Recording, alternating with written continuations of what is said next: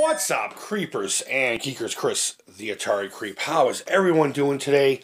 First and foremost, let me apologize for my inactivity as of the past few weeks. Typically, I try to do these videos when I'm home by myself, and lately that has not been the case. I've had peoples all over the place, and it's just been tough to get a video in sideways. So for that, I do apologize. I haven't really decided to take any kind of a break or hiatus. That's just really the way it goes here at the Creep Farm. So, let me take a sip of my sody pop. Let's talk about what we're going to talk about today on the Creeps Playthings. Now, if you recall, not too long ago, I did a video on these little Dollar Tree GoBots. I think I also called them Transformers so that they would get more exposure. You know what I mean? You know how it works. But long story short, I'll put a link to that video down below and at the end card.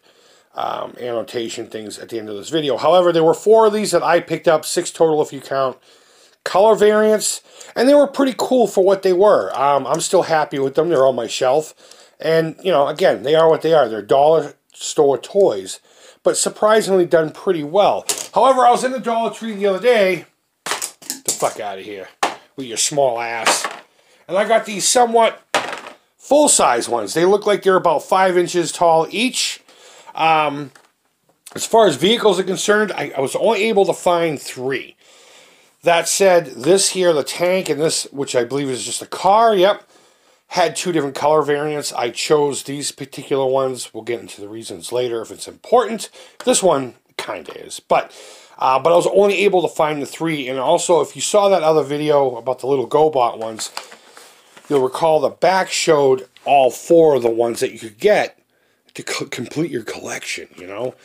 Whereas this one literally just shows the vehicle itself and what you'll be opening in that specific package. So, I don't know if these are going to be the only 3 that they make. Again, not including the color variants of these 2, and I'm sure there'll be a color variant of this guy too. There just wasn't one at my store.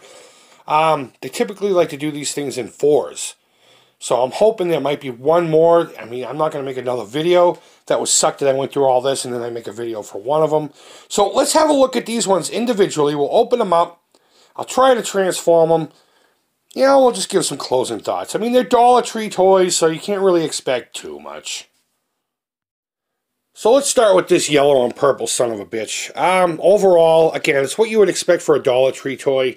The plastic doesn't feel too cheap, but it does feel loose and flimsy. But this is something a kid could play with for a little bit. As long as they're one of those kids that are careful with their toys, I think they could get by with this.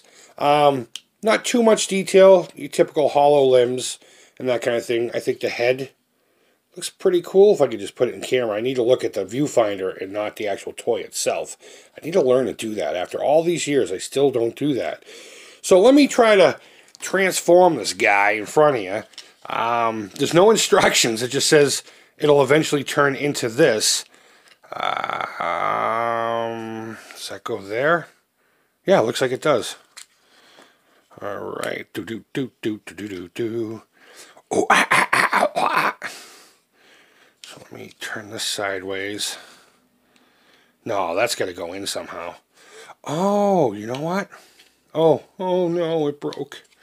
Maybe just take that off. There we go. Just kidding. Let me look at the back of the package and see what it's supposed to look like. Alright, so all the stuff's supposed to stay on it. Are these supposed to go... So I've never honestly been good at Transformers. At all. It has never been my thing. Oh, you know what? Here we go. Here we go. I think that's where we're supposed to be at with this. I'm calling that good, though. I'm calling that good. That's the best you're going to get from the Creep on that guy. Oh, I figured it out after the fact. See the little nip there? You're actually supposed to pop this off and put that in there like that. And there we go. Now it's what it's supposed to be. I suppose those can just go like that. And there you go. You have your nice little purple and yellow fighter jet. Alright, now on to the next one. Alright, so here's the sports car robot. And actually, you know what? The front end looks pretty cool. It's kind of like a cross between something Chrysler would make and a Mustang. Head is exactly what you would think it would be. Just a, you know, overall cool looking little car figure. So, I don't know. I know these are supposed to flip over, or maybe I bring the body over. This one seems to feel a little cheaper than the other ones, so all right, that's definitely going to go that way. Okay, good, good, good, good. Oh, simple enough. Actually, I'm glad I chose the gray over the red. This is just an all-around nicer looking vehicle. How the hell is that supposed to go? 18 hours later. Okay, I needed to twist this before. It does twist. It felt like it was going to break if I did that. So then you close the front fenders and you slide that forward. And there's a little catch on the hands for the rear quarters to kind of just clip onto. Oh my god. I'm over here like, these are great quality. Oh, come on. Come on, you transforming prick. Mechanical asshole. Come on. There's a little slot and peg and hole here. Okay, well, that's the best we're going to get with this, I suppose. But there you go. It is. It's a Mustang. Of sorts, if you will. And last, we have what I consider to be the flimsiest of the three, but might be, I say this now, might be the easiest to transform. I picked this one over. They did have a green variant that was more army-like, but this had this yellow detail with the star and all that stuff, whereas the other one didn't for some reason. So I decided to go with this one here. So I'm guessing these have to go out like this, because this is the bottom tread. Again, if I would only just do this in camera. Now, will this one twist? No, this one definitely does not twist.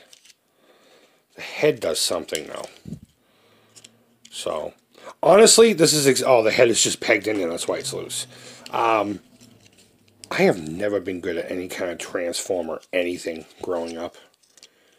So, this is how it would be if we were playing with, like, real Transformers. This is a pain in the ass. Oh, okay. I think we got this. If we don't break it. Guns up front. Guns up front. To kill the enemy. There we go. There we go. Yeah. So this one was a little easier.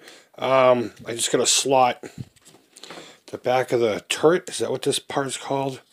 Into where the feet were. And there we go. I mean, that's the best we're going to get. That's pretty cool. You know what? I kind of dig this one. I didn't think this was going to be my favorite. I honestly thought the Mustang here was going to be my favorite. But that is pretty cool. I might have a use for this, though. I might have to remove this and use it for something. If you remember, I was making my Death-Proof Nova.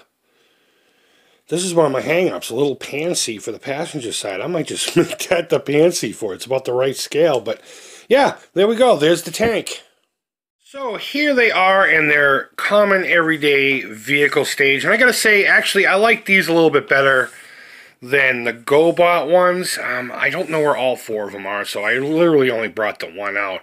But that is a really cool design. I'm digging that quite a bit. I may get the color variants of these just to have them. I thought I was going to be puking all over these, especially the goofy colors on the fighter jet. But overall, I'm actually pretty sad. I mean, a buck, you can't go wrong. Now, I said earlier that a little kid could probably have hours of fun with these or something to that effect without breaking them. I'm kind of taking that back right now. So, you're going to get these for your kids, and they're not really going to... I don't think they're going to last too long. As long as they're the type of kid that's careful with this shit, I think they'll be okay. And last, just to punish myself a little further, here they are back in their robot form. Because, be quite honest with you, isn't this how we're going to display them anyway? So guys, I hope you enjoyed this look at my Dollar Tree transforming robots. I love finding stupid little shit like this to play with. And chances are I'll end up on my whatever shelf. I have a shelf that's just full of crap that I just pile everything on. Which is where my little GoBot guys ended up. And that's why I can't find one of them. But either way, guys, again, I want to apologize for my lack of activity on the channel. I will pick it back up here pretty soon. So, guys, I hope you had a great St. Patty's Day. I hope you had a great weekend in general. And I hope you're doing well. So, thanks as always so much for watching. Go ahead and leave feedback. Thumbs up, thumbs down. All feedback to the Creep is positive. And until next time, take care. Creep it real. And bye-bye.